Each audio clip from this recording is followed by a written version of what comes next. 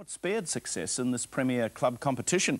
Glenora shared the title with Eastern back in 1962, while Te Atatu won the National Club Championship in 1986. But they made it to the club final, only to lose out to Mount Albert. It's been a testing sort of year for the Te Atatu player coach Ron O'Regan. The ex-Kiwi has taken an added responsibility this year as a rookie player coach. Well, could he mould that team to its first ever success? Tony Palmer has the finals teams. There are some classic player battles in these lineups. For Glenora, most of the playmaking will come through halfback Phil Bancroft and standoff Kelly Shelford. But there's great strength also in the second row with Lonergan and Pine behind Burgoyne, Mann and Hiley. Glenora on paper has the stronger pack.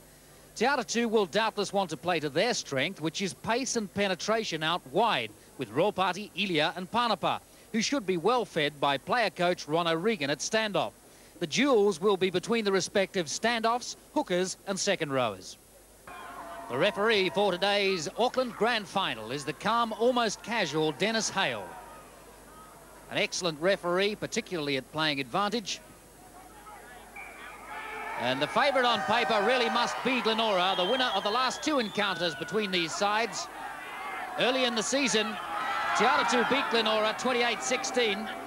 In the latter two encounters, 32-6 and 30-0 have been the scores in favour of Glenora. Both of them fairly one-sided encounters. There are some excellent duels here today between players, particularly the standoff position where Glenora has Kelly Shelford, and for Te Atatu, the captain, coach, kicker and player, Ron O'Regan. O'Shea coming around off O'Regan, playing it himself. Te Atatu on attack early on in the game. But this Glenora side have been a superb defensive side throughout the season and very consistent. Kiwi Mark Hoddle. First mistake of the game, and it's a very fired up Te Atatu side.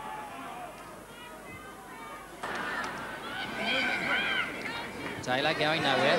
O'Regan waiting, trying to get things settled down.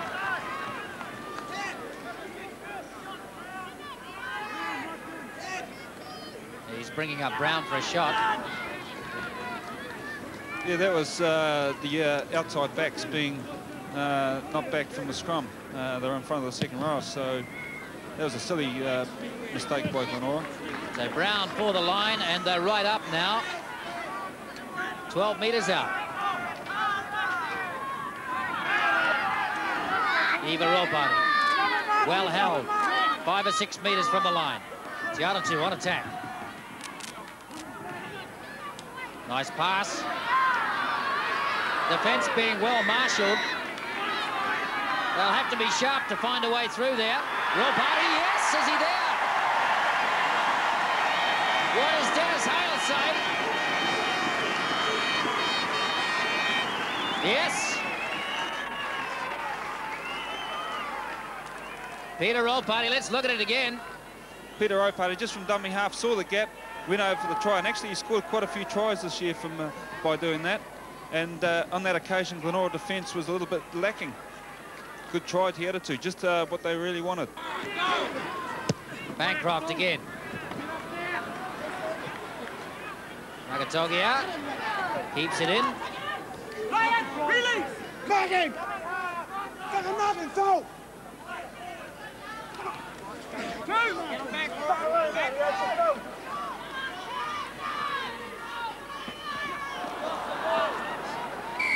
Another mistake from Te Atatu, and it's going to cost them. See the very calming influence there of Dennis Hale, the referee. He doesn't rant and rave, he just talks quietly. Very good at keeping a game flowing. There's the battle between Shelford and O'Regan. Checkmate on that occasion.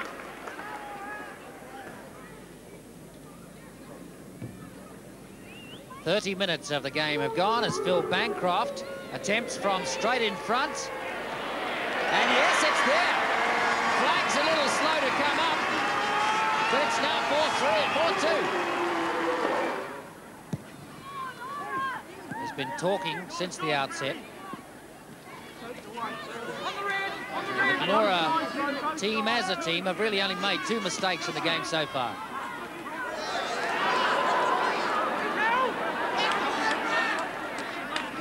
A shortage of vigour there.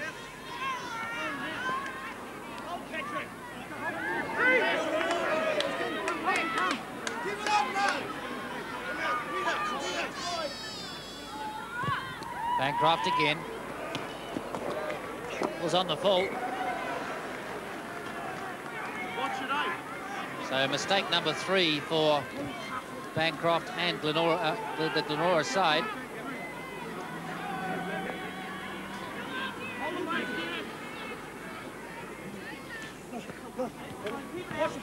Te Atatu ball. Taylor waiting. Whips around the side over the 22-metre line. Looking for support now. Magatogia. Right up there, but it didn't come back for O'Regan. Here's O'Shea. Trying to run it himself, midway 22 and goal line now. Right up on attack. Still good Glenora defence. Vital time in the game now, leading up to half-time. As Taylor goes wider. Peter Brown looking around to get the pass away. Opts to take the tackle. 10 metres out. Going himself, looking for a passer. Yes!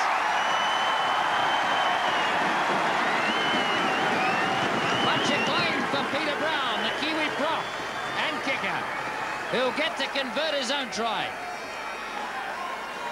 Well, Te Atatu had all the pressure on here, and he knew the 2 players were on the deck there. Peter Brown, 1 dummy, 2 dummies, went in for the try. A good props try that, and I think he'd be very happy with it. There you go, he knew 2 players were on the ground, slipped past, dummied once, dummied twice, and in for the try. 33 minutes gone as Peter Brown puts the extra points on the board, and it is 10-2, Te Atatu. I think Glenora might be worried. Rolparty having a superb game at hooker.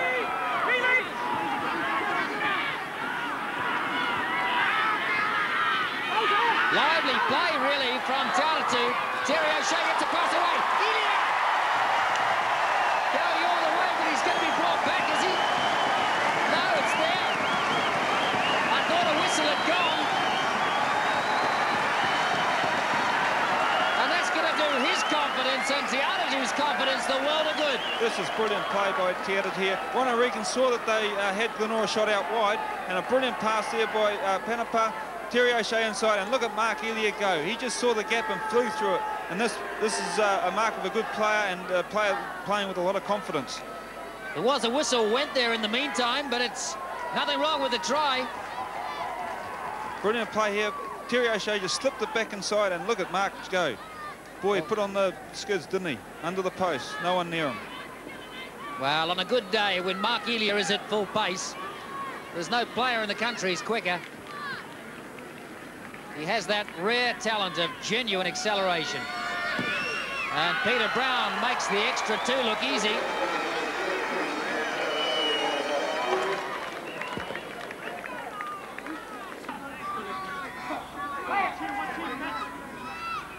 Glenora desperately in need of tries, suffering a substantial disadvantage. A bit of protest there against Tony Boddica's tackling. I think they have to go for the 2 points here, but they desperately need some points on the board, and it would have been good to get 6 points here. They're putting the pressure on, but well, 2 points is as good as any, I suppose, at this stage of the game. Well, it's certainly one that Bancroft can slot. And he does. Well, I think Graham Carter might have had a few words to say at half-time, because they look to come out really fired up for the second half, Glenora. As a result of which Brown kicks for the line. And goes 5 metres into Glenora's half. Roll party. Take five.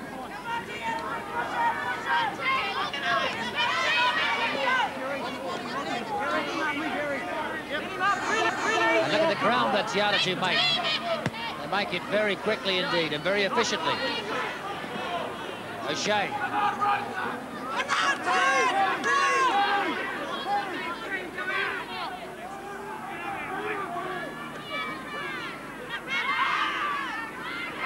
Better run, Makatogia in some space, back inside. Oh yes, superb running, what a try! Sam Potiphar finishing it. Beautifully put together. O'Regan deciding to change things. That's right, coming to the blind side, Ronnie gave it out to Peter Brown, and that was a good pass to the fullback, Makatogia, and inside backing up Sam Potiphar, and he put on the speed and went to the line for a great try. Good try, Te Atatu. The very deliberate style of Peter Brown, the Kiwi prop and kicker, making it 22, and the flags are up. 22-4.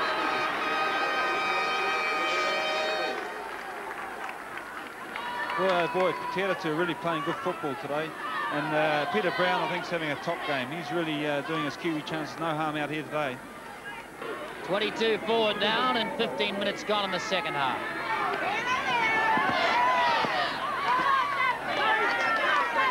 Te Atatu defence getting there so quickly. They're really just not making yardage at all. Gee whiz, that was a big hit there by Te Atatu. He's given a high tackle, but looked legal to me. I think it was if it was in a test match, it would have been legal. Dennis Halo was right on the spot. Let's look at it again. Dean Lonergan running hard again. Yeah, I can't see that was around the head at all. It's just three players going in very hard. He's actually sunburned them as well. Well, I think he's a little unlucky, really. It's actually Carl Robertson who got hit. Looked a little like Lonergan.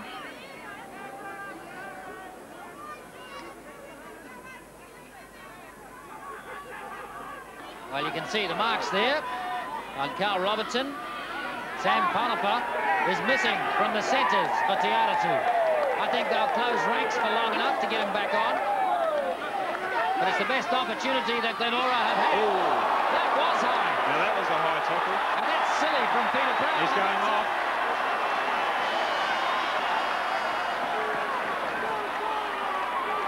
That's not unlucky, that's plain silly. And he's getting sent off for his troubles.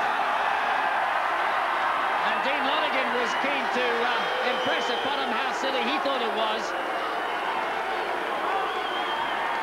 But that's just stupidity for somebody of Peter Brown. Just a reaction, but you could ill afford that, certainly at his class of play. Well, this has really opened up the game now. They've got one in the sin bin, one sent off. They're on attack. If they can score here, they'll be right back in the game. And I told a lie a few minutes ago. Glenora have just got a better opportunity. 2 down.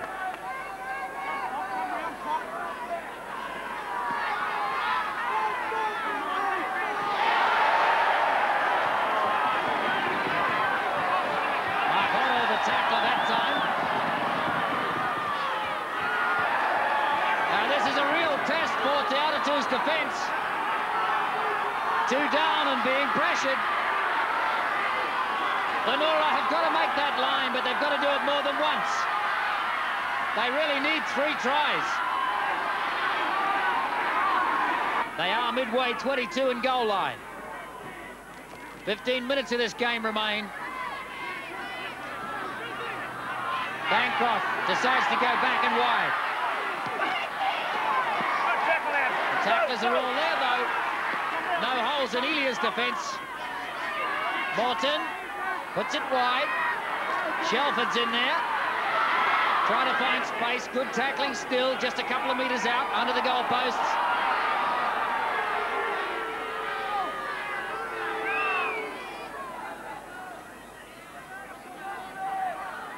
Penalty for taking the ball off him. Kelly Shelford with the ball. Shelford looking for that line. He's there. Yes.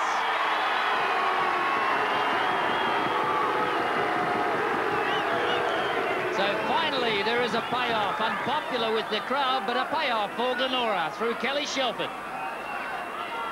Glenora's first try. Look at Shelford. Yeah, well, it had to come, didn't it? The pressure was on Te Atatu with 2 men short, and it was a quick penalty taken by Kelly Shelford and scored under the post. This really opens up the game now. He's very strong from these positions, Kelly Shelford, and he scores a lot of tries. He's very strong up top, very hard to stop. A try converted, so 22-10 now.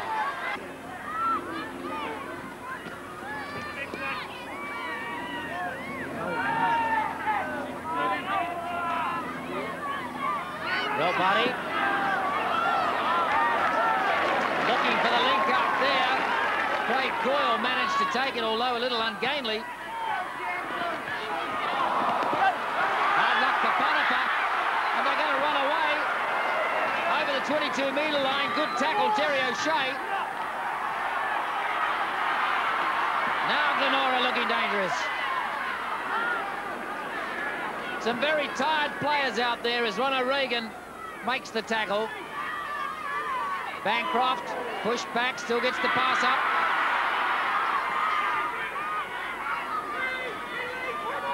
Desperate tackling right on the line. Glenora looking to get through, yes. Greg Hiley.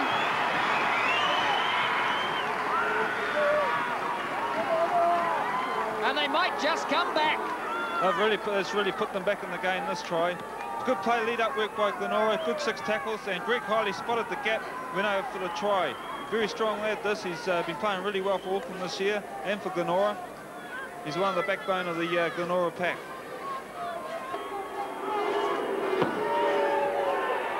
The Bancroft kicking boots are still in touch. 22-16. And what a ball game we've got on our hands now. There's a lot of tired boys out there for Te Atatu. Feel a little bit sorry for their pack because they've tackled so well. But Glenora right back in the game now. What a character-filled performance from Te Atatu. There is the full-time hooter. Taylor holds possession. And Dennis Hale blows full-time. He's given a penalty. No, he hasn't. I thought it was blowing full-time. He's given a penalty to Te Atatu. Full-time showing on the clock. The hooter is gone. So the first stoppage from here. There's not much injury time to my knowledge in the referee's hands. And Te Atatu looking like the Fox Memorial winners for 1988.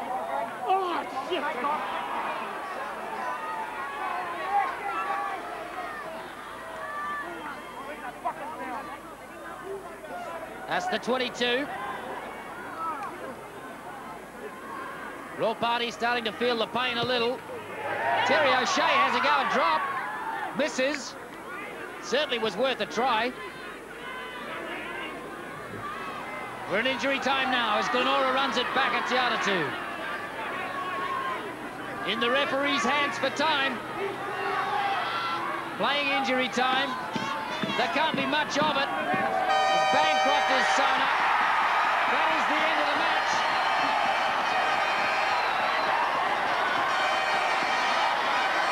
And Te Atatu are the Fox Memorial winners for 1988. Having gone into this match as underdogs, they took the play to Glenora. They tested Glenora's defence. When their own defence was tested, it held up brilliantly. What a character-filled performance from this fired-up Te Atatu side under the direction of Ron O'Regan. And what a fitting victory, 22-16. Te Atatu over Glenora.